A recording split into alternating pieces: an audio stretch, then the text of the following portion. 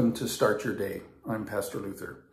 Our Bible reading for today comes to us from the book or the Gospel of St. Mark, reading from the 4th chapter, beginning with the 30th verse. And I'm going to read Mark 4, verses 30 through 34.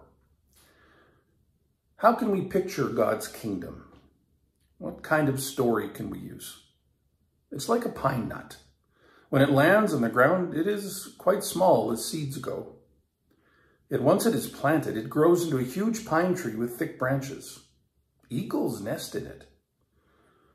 With many stories like these, he presented his message to them, fitting the stories to their experience and maturity. He was never without a story when he spoke. When he was alone with his disciples, he went over everything, sorting out the tangles, untying the knots. Let's say a word of prayer. Gracious Lord, we give you thanks once again for the rest of the night and the joy of the day. We ask that you bless us and strengthen us and keep us aware of the truths that you'd have us know. Help us to understand the truth that comes from your word.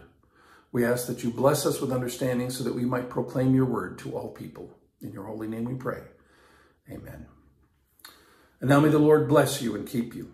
May the Lord make his face to shine upon you and be gracious unto you. May the Lord look upon you with his favor and give each and every one of you his peace. In the name of the Father, and of the Son, and of the Holy Spirit. Amen.